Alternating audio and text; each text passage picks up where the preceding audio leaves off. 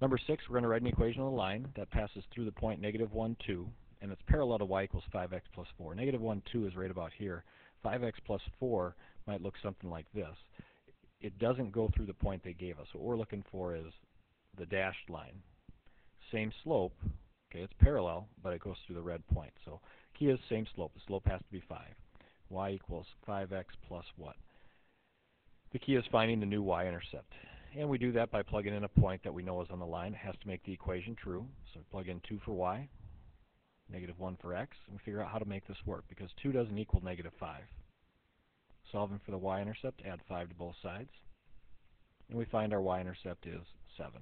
So our full equation would be y equals the same slope to be parallel, 5, times x, and we figured out our new y-intercept would be 7. It's parallel to the given equation. It goes through the point negative 1, 2.